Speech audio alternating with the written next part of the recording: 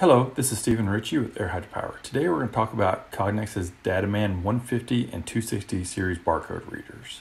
So first off, the big difference between the 150 and 260 series is the 150 is serial based.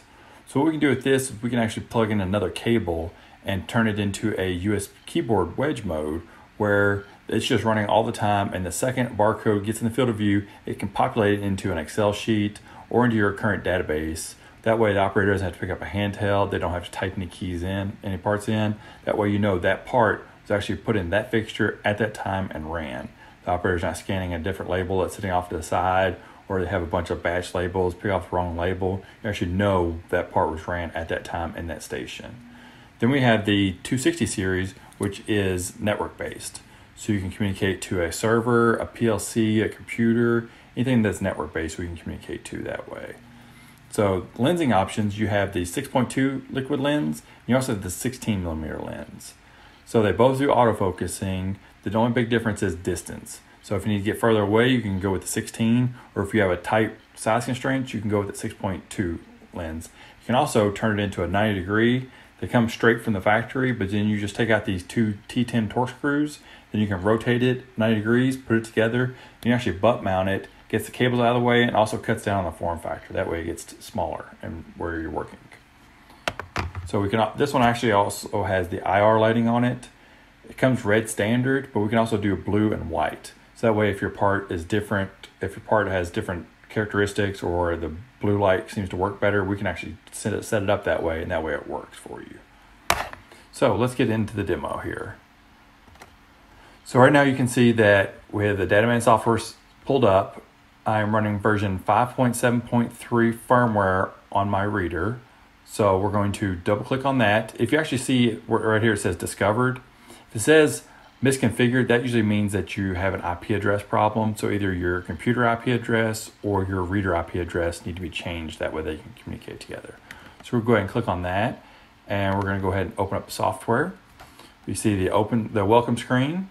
So we can actually go to optimize image. First thing we're going to do is we're going to click on live. That way we can actually see that the barcode is in the field of view. So we're going to click on live. So there we go. We can see that the barcode's in the field of view, and you actually see that we have two different codes here. So if I'm only wanting to read that UPC code, what I can do is take it out of live mode. I'm going to cover up the data matrix code with my hand. I'm going to hit tune, and then we're going to train it on that UPC code. So right now it's going through its focus setup. So the smaller circles are out of focus, the larger green mean they're in focus. And if you look at the center of the screen, you can see these little dots appearing. Each dot is a different attempt. The reader attempted to read that code. So you can see that it's changing different focus settings, different brightness options, and then all of a sudden you see a jump. So above this decode threshold is where we're reading it at. So you can see that now we're doing light options, and that big green box shows that we read that code. Underneath of that shows the data that's in that code, and below that is what type of code it is and what PPM is. So PPM stands for pixels per module. So what that means is, if I zoom in here, we are actually 3.8 PPM across the smallest bar in that field of view. So what that means is that we have plenty of resolution to be able to read that code. So you can also see over here the blue dots are the read setup that actually picked as the best option. And if you're interested, you can look down here and see our exposure, our gain, the focus, decode time. If there's any image filtering needed, that's what we could do. So I always like to trigger the reader a couple of times just to make sure that we're getting good reads. So over here on the bottom right hand side, you can see that we're getting our codes and we're actually getting good reads. And you can actually even click back and see other ones. So we can trigger the reader, move the barcode around a little bit, and then you can actually go back through and see what it looked like. You can also click test mode, and that's going to trigger about every second so that you can move the part around, do some testing, and you don't have to be in front of the reader to do that, or in front of your laptop. You can see that right now we have current read rate of 100%. Our decode time is 36 milliseconds. Our min-max is 35 to 70 milliseconds. You can also see the light setup that we have on here. You can also see that our aimer is enabled. I personally like to recommend you leave the aimer enabled if possible. That way it just helps out with troubleshooting. If you walk over and see that the aimers are pointed at the wall versus where they need to be, you immediately know something bumped the reader. So that's just some different options of trying to help troubleshoot. Over here, you can actually see on the right-hand side of the screen, the different, your exposure, your gain, and your focus all right there. So that way, if you do want to attempt to change anything, you can physically change it there too.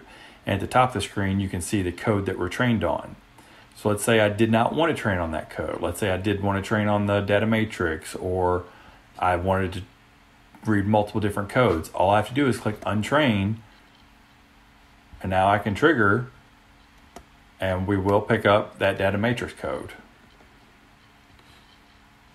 Let me move it around a little bit.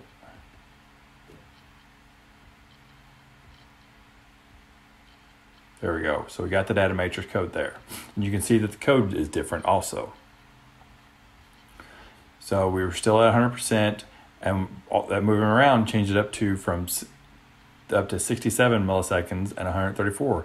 So it did slow it down some because it's now looking for all different types of codes in that field of view.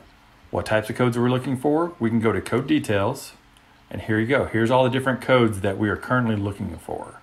So if I do not want to look for interlever 205, I can just uncheck that box, and I'm no longer looking for that. So that way we can kind of help out what we're looking for and what we're not looking for also.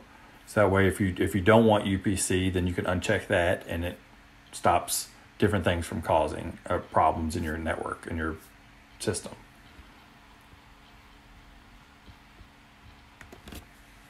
So that's just a quick basic setup of a 262, just teaching how to tune it and a little bit of troubleshooting. In a future video, we'll get more in depth on fully setting up the reader. I just want to give a quick overview and a couple of troubleshooting options that might help you out. Again, if you have any questions, feel free to reach out to me. I'm more than happy to help out any way I can. Thank you, and everybody stay safe.